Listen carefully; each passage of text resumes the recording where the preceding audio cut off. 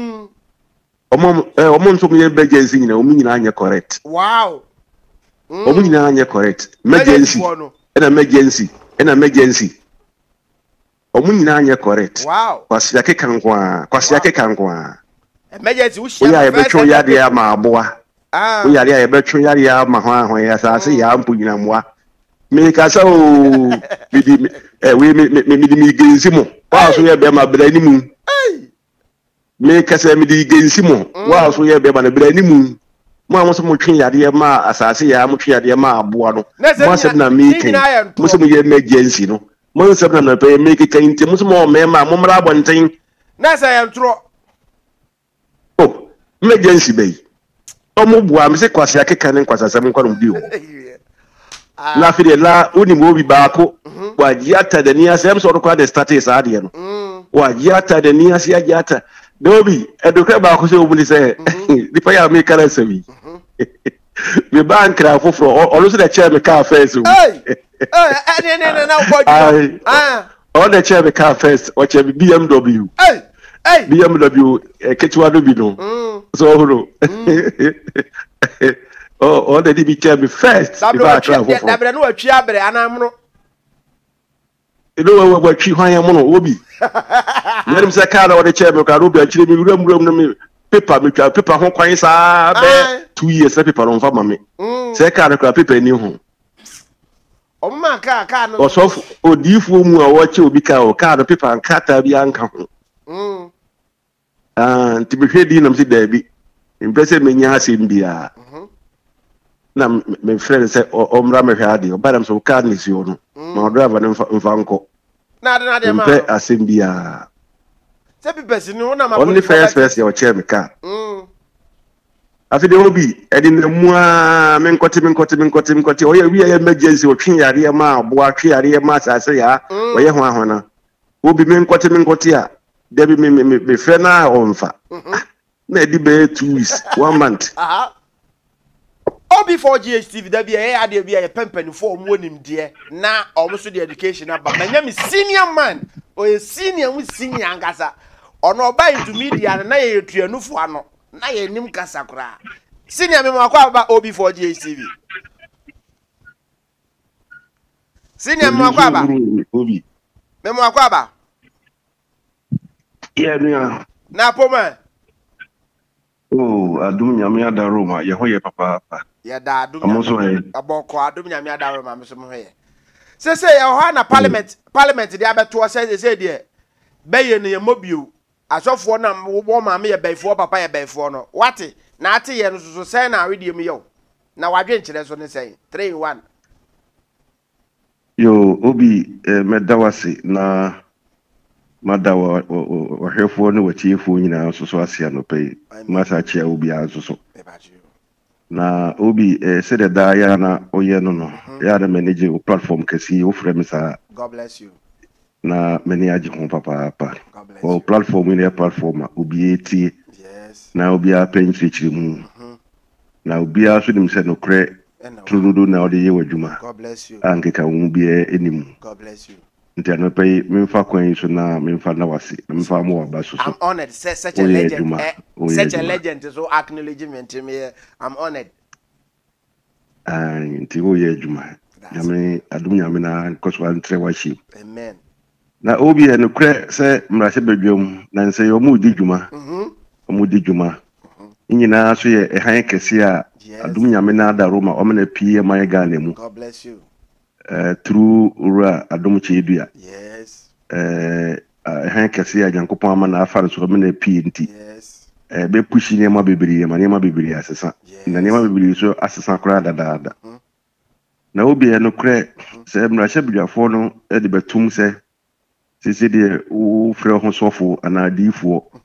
na okobu be yi a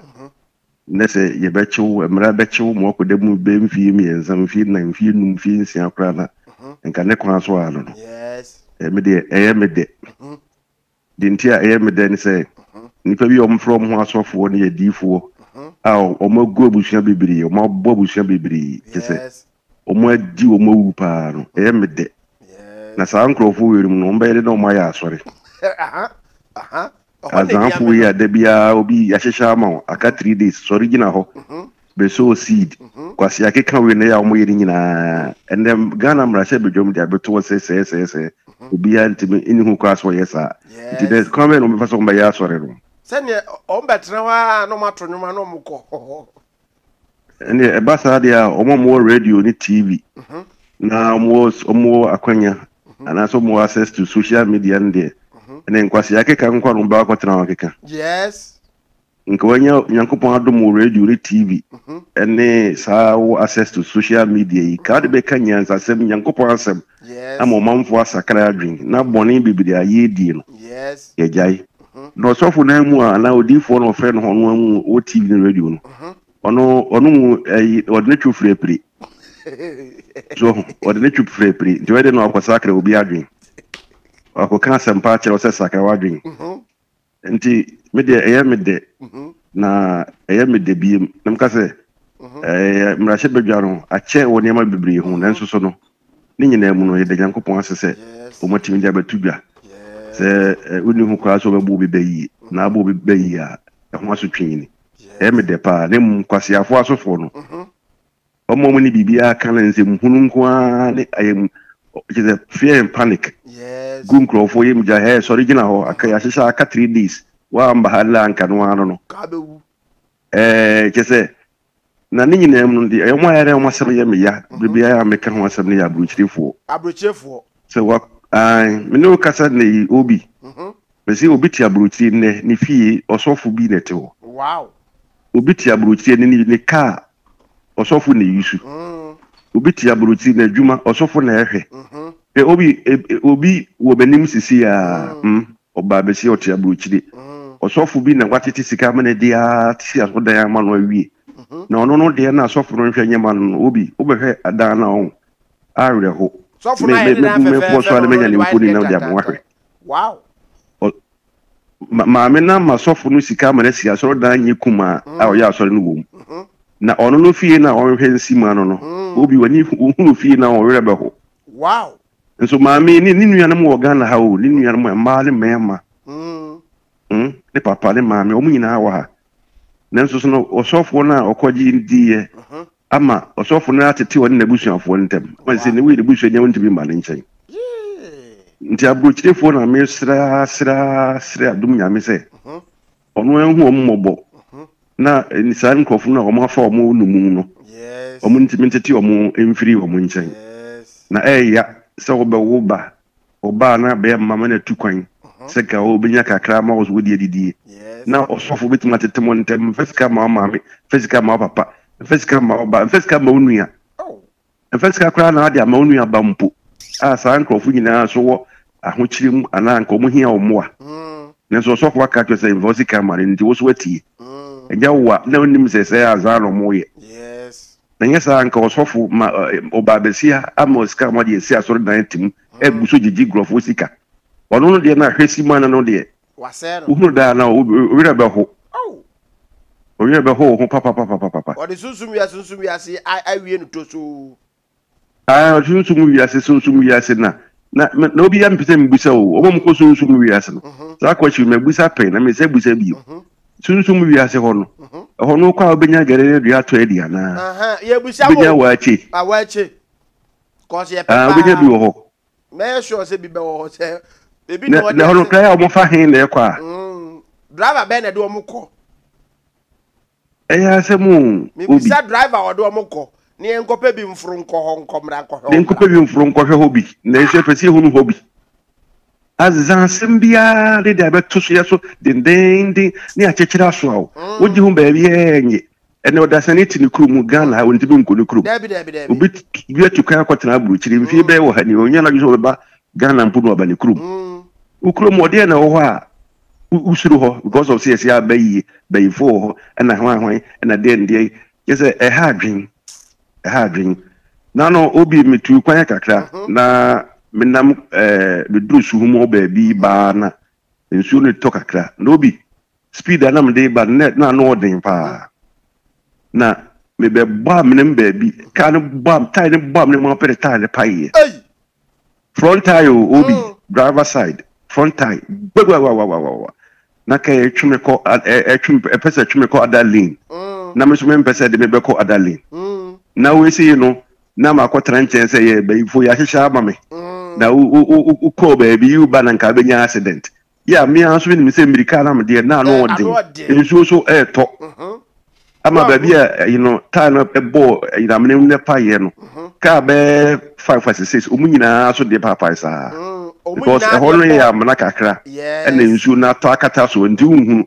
nti wo ba o me say da so na wo ba ti wa be bomu bia no type including cars mini bus omni kumasi bi be training na ta e bomu na obi ade papa yi oh na no o da kwache be ifo se be ifo na apa otaya na da kwache bibi wa o set speed da dey ba no wodin na e kwa no se de ho so aye de se de medical kan e ho ne ya mna kakra oh na insu na kata so nti wuni se da so sa wo ba na de e wutwam e bomu pe otaya le be pai se front tire se back tire bitima pai amanyamia anyina wachi a obitibidi ka na hwe yes oh ne no na basa na de kohye bibi se bibi na ma bibi na ebekun ana anti me try ya yakopon adom nyame boa me ma ogina ba bi ma me bi two tire mesisan no a ene de me hu se me tire na ka ba akopɛ nti me ye ne kakra mpa me kakra ta de bi lufi aga spare ba ja be che na me kopo bi to ye de no na me de kohye se bibi na nka ebekomi ana ya hihya ma me ana se omde enem nti kana fo ma ye nimra ye ho so nya sa nipa wi no mo se o me ya sofo ne edifo no mo keka nsim hunu atu ya kuma nyina ma wona ma na wa ha enya fine wow so nti me de mra sha badwafo no me da o mo asese o mgusu a de mra bi sa eba na obi ani hu kwan so obebo obi beyi na ko obi beyi na mra na so mu ko da mu vie miensa na we de so mo nya afi na beyi anu bia wonti bi nya anu bia na si anu no mo dada ne o dada o di bubu bel no so de e se obi odif papa bi friend who di for Ghana ha e ma o ko she nkom se bo bi firi soro e bi ku ha o tinya bo mpose asase wo so bi sikumase na si won kran ha obi o ma date ma time e man klofo dwane ya ko gina park so ne ade wan ensi radio station kasi bi won kran e friend se papa o ka se na ya hwa o ta na de ma no ensi ama ade kurachi papa se wan kasa Ghana no kasa bruchi dos ye mo de odi kan ni nchire wana na oba so de interview sa sofu yi and waji TV bia bo so akese na Ghana for de nchide yuri afi asemu obi a sori anu obayanse mu na kire ne ya gina tumu obi a sori anu okekanse mu hunu obi a hye nkom tro sei ama so kase na sori no kwa ho na egu no we de waji TV ni radio bia bo so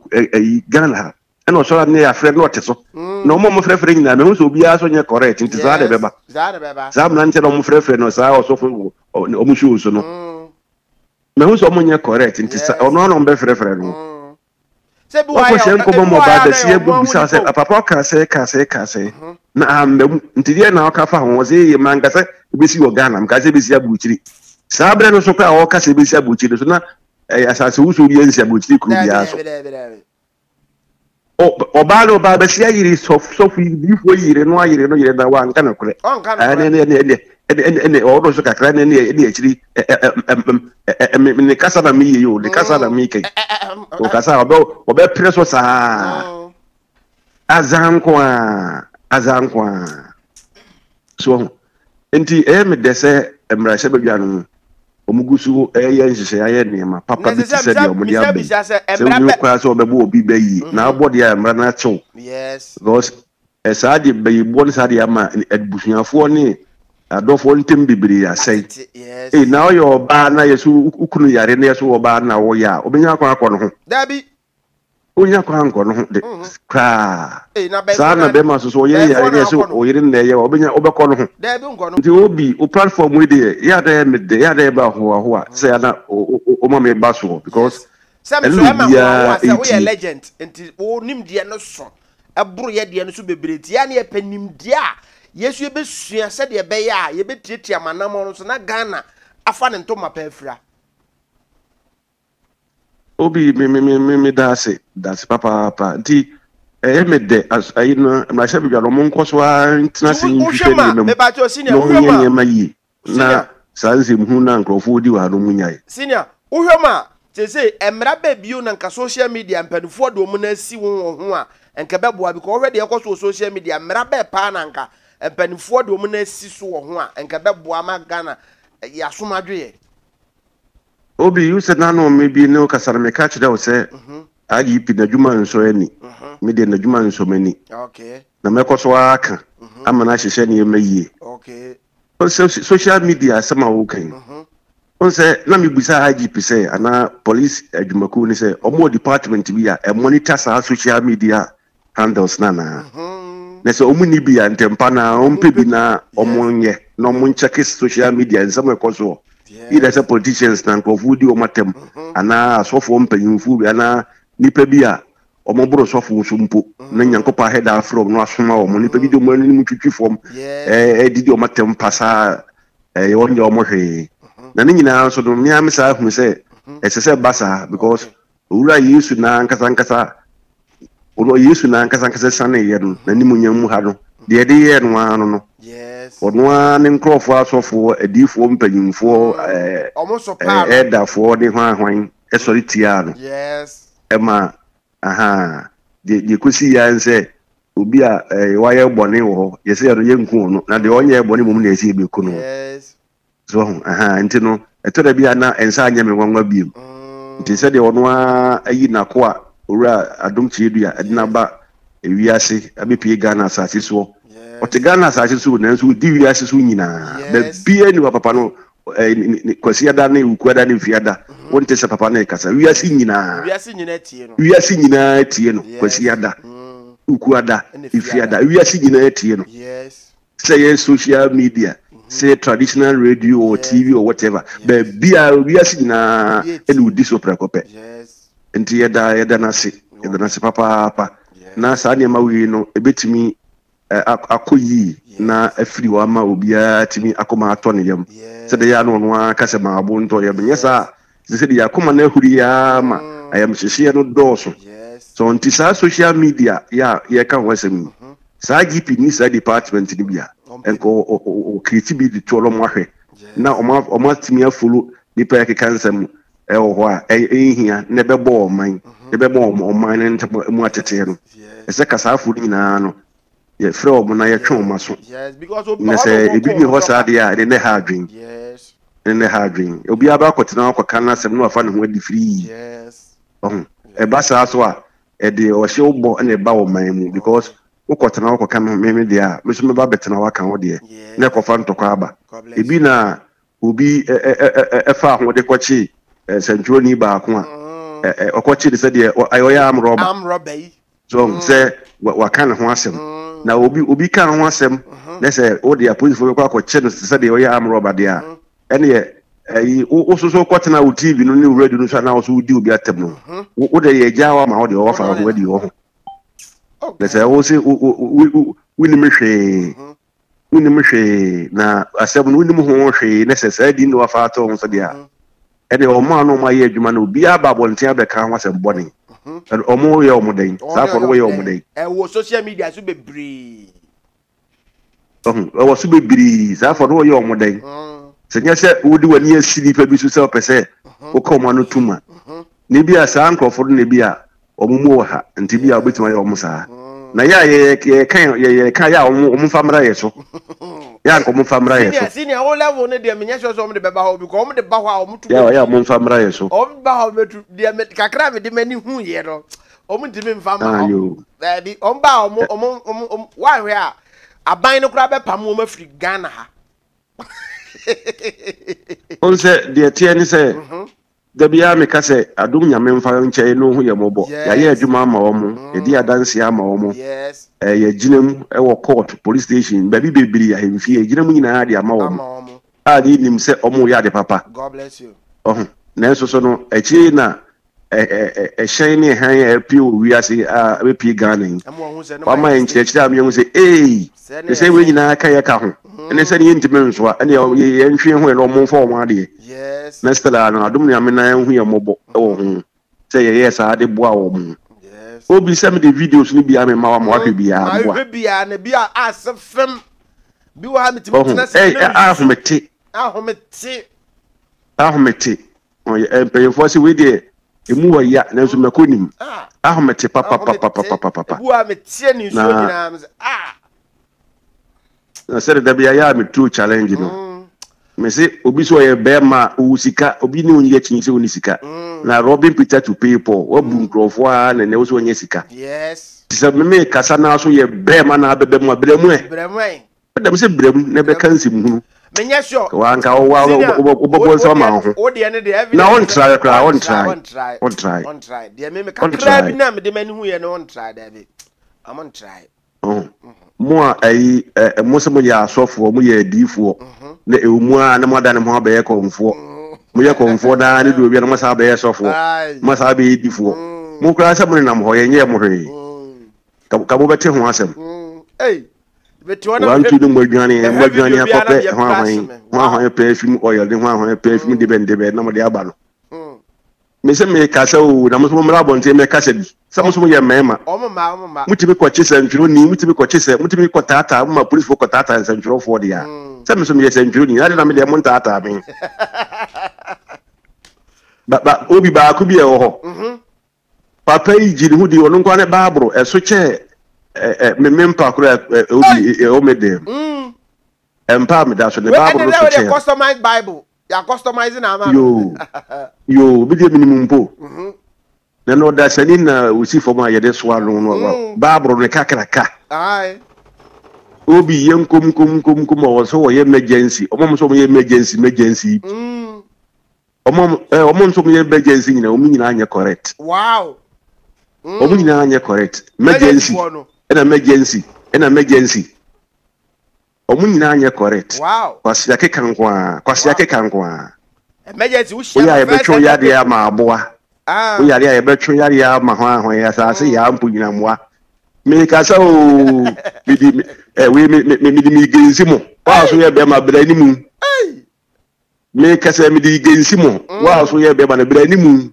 mo amoso mo twen yade ma asase ya mo twen yade ma aboa no mo asem na me ken mo se mo ye emergency no mo nsem na pe me ke kan ti mo se mo me ma mo mra bonten na sa ya ntro oh emergency be o mo bua me se kwase akeka ne nkwasasem nkwa no bi o la fi de la uni mo bi baako wa jiata de ni asem so ko de status ade no wa jiata de ni asia jiata dobi edokra baako se obuli se di pa ya me kala sami me bank ra foforo o lo se de chair me car first no na bojo o de chair me car first o chair BMW BMW ketwa do bi no so horo oh the be chair me first if I travel for that no atwi abre anamno elo we twi hwan ya mo no obi yerim se ka na o de chair me ka do bi a chire mi wuram na me paper me twa paper ho kwan sa be 2 years paper no fa ma me se ka na ka paper ni ho o ma ka no o so odifu mu a wo che obi ka o ka no paper nkata bi anka ho nti be hwedi na msi da bi impese menya asem bia na me friend say omra me hwade o badam so ka ni si ono ma driver ne mfa nko na de ma mpe asem bia se pipesi ni ona ma only first ya o che me ka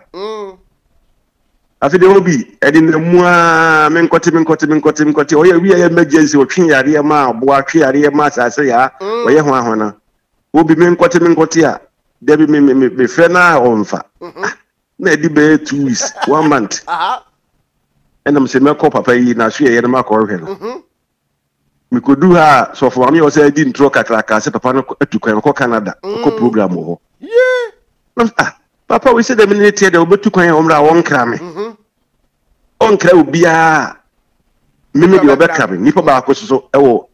radio, Jumaku, Cassiba, Kumu, I'm impressing with you, one cram. Yembi and Woody, ain't myself, Papa, to cram one kaeda. Uncle be a mumba could be back. Yes. Just na you go so frefra fili last hour.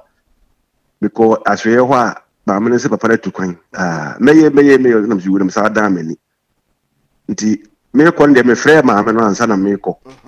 me fair na oba no so fa me ne fine ono so ya no so e di fu oba e no say na obi me ko de toso mi no de ma mfre obi a na me fu mu ko e yes nti me fu mu ko du e de se asore hwa ye ma ma mi a ye ho di fu na o minister o ya asore den wow na e ho security for ho bebri na kakra ni me te me fa da na kisa me commission ho obi minka nkum wa somboa ikodu ha papa yi a ye so wo Canada yi wo program wo Canada yi o na tie awie mu edin kutas ra no ni nyina ne se obi wanya stroke wanya stroke den it's a powerful stroke no wanya and ye na betna abonten ifiri mfimfi abonten na awia kete no ye din kutas ra no ne ho se te yi yiro safon san ho ya de odifo na day they are too many no asha so kan nyina ma fra pa ndi pass me secret so busa no on so afra wonfa me fumu ba ha so for ma me so tuka ko Canada na Canada na uba debe na otie wiem se ya de ko so they are too many me twen no kra o say di ntro me twen obi yare na e bofa am so na me anya stroke no o say di ntro o yare no te ho no o say di ntro aka o kuro be sentro o twi obi yare na bofa na so afidi e kikiri metsan nchen ya bobe 5:30 to 6 and obey your pon so no ba ne ba ya obeto se me ne ba se wo ka bibia asa akire no go we mu de me ni wo mo a bibia ni afie nipa ka no kure mu bia akire no na me kam tim se wo kra na wo kasa wo yire nka no kra nkire me wo kra so tie wo se di ntwo se wo sa obi yare na spirit ne fa wo so spirit bay na utu na etimi abu afa wo so ama waye wi Ghana de jam me ni di nkoba na me jare kwan na me ye enti emu ba bi me ko Kumasi ko di be 1 month bi enti ifri ona me hu ne biom na msa back to Accra enti di be 3 years no obi sa papa ko ya American asem yes na so masa ko du Kumasi e just me bufu wel wo kwan ho be de stroke na fe de stroke no ko ama no hoto na na de ne ho to no na on se tro dia ho na on se Dariana se de wu Adom chi de ya o preacher ya o kan e bibia ye ntro ne azane wa gadren wa ye so se ye so ma ne ye kronkron Ghana obi a ma tresi we hu se yare si na abo na atwam aba mfie miensa ko mfie nan na abeto no filling station na ohum ya no wa busit no obi ne baby na driver no wa busit no at fise o dakero mbese me hu no mesma ni bo ka so na hu se ka sa ka na ne dia because me ka se ne birthday and na church no branches ni na contribute no to sa Land Cruiser na man on the birthday nti ni bo ka so na hu se ye ono a tebe mi bu mi fu awi na me ko park in chen baby na me see form na me ba car to hu se me bat car no na hu se wa sorry yes it ni enu ro glass na the person messi mi hu a chepa o da ho te say na me say papa mi hu yo ade wonte dia to me ho na no mi na baby na akwa bi di ni ka be bo mi di mu se be ha nyina mo na nti affect me nsa we ni nsa ni fa no ne na ni kotagi ni na ni fa no na affect na yeah me say stroke no wanya dada but was said in stroke kire me be 3 years time no was said in stroke kire me say obi na dia be bo ne ka ni mu na nti sada etie so ba ko bi so sa emergency fu ya ba ko so sa onu so oji abrochiri ni bisika yes onu ni kunu ntem sika oji di ma asan bi pi yenim yigu so hwehwe mu na emergency na onu so yenkum no so nya stroke bi ati na fi be de obi be si emergency for no kwasi asem nko a kwasi akeka nko a eni mehunu ani omo de apotoyo wa asi akwankere we ni ekosi izai apotoyo na asi mfimfin no eno e de nipa we de omaha nipa adwin omaha nipa adwin papa omatete abusuafo ntem adofo ntem enye very very bad no di pesika gu no wotum onye sika se tam no de tete abusu na waya no ambo hu se wo de asi Nyankopon wonim okra na de Nyankopon okra nya wo bese ku aka ho nti omo ne bi omo ye no eye se Nyankopon na mani han na pie yes afa yura Adom chi bia so gu so kire wow to kire ya na omo ere dia na Nyankopon na bi na de afirim wow ombeti ori Adom chi bia ne na omo atwom afiri de mahunu ni ma basa omo ye no wow senior Asofour ni se dia omo kwan yes omo ansori nti Adom chi bia omo mra omo nya mani nya skase ya kra yes omo nya ne kase ya kra because yeho Nyankopon na sari na nimu nyam di Yesu bae no de Asofour no ye ya no Nkwasiaga nti omo nya mani nye den yo mo platform a omo fan ka nyansasem TV ni radio ni social media net handles ni na no omo fan ka nyame asem nyansasem fan kire omanfo na oman ntimi nkwarenim no munya Nkwasiaga ni nsim hunu ka na ayam hyehye na omo da to nkrofo so no eno emwa enya no na enyamesom no sa nti obi sa na ye beka se ni nyina mu no da wo so ase bibie mu no so ma omanfo ne atiefo hunu de akobia memes megina omanfo nyina na ya da wo so obi ono platform ya da mo so ase papa ene platform bia etese wa omu di djuma eboa enipa awa asase su bia ne asetere mu no ye beda mo so ase papa ne abo maba so mo ye adwuma Adom nyame na anya mo kese no ntre mo ahyi amen yeda ase pa yeda ase bebre yeda ase wow yani a senior bibi ntini di no me say eda me bie din no so na Asofour bebre beto wuram because Asofour no hu say sa nipa we ena obie bie etufu ebie ki wetu won kakra na ara Asofour beto wuram na eda me bie sa ki no atoso no me bie din ni say onie no that day no videos are ebe pop out no Asofour bebre bedi dem na me stress Asofour bebre starting kom ko to dwanim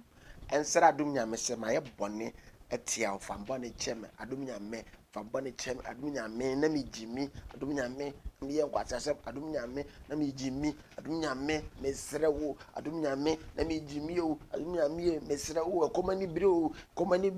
bintwalo to bi o komani bro me nya bone bi o komani bro me nton we o komani bro monsre nyesa momraso.